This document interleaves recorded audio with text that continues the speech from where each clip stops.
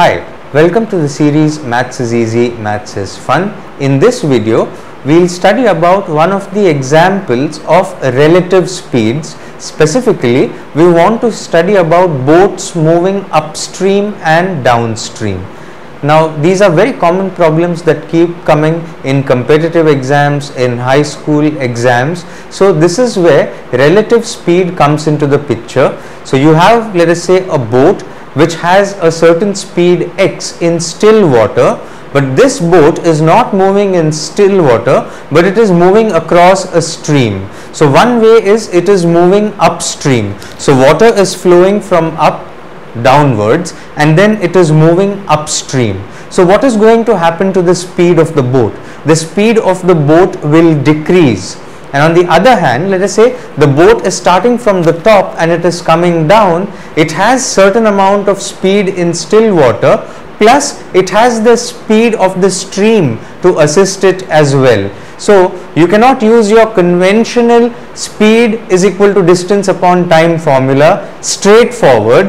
What you have to do is you have to use relative speed. So, when the boat is moving upstream, if x is the speed of boat in still water and y is the speed of the stream itself, then the upstream speed is x minus y and the downstream speed is x plus y. So, let us look at an example.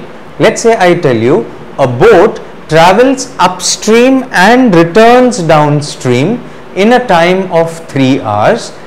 The total distance traversed is 16 kilometers and the speed upstream was 4 kilometers per hour.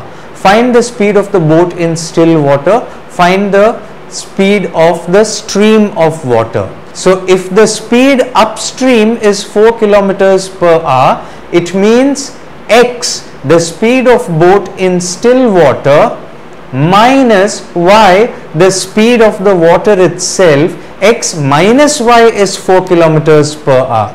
So, if you start taking all these pieces of information and solve the problem, you can easily figure out x minus y you already know is 4, x plus y is the speed downstream, total time travelled is 3 hours. So, if you set up the equation on the basis of relative speed and distance, just try and solve this problem on paper by yourself.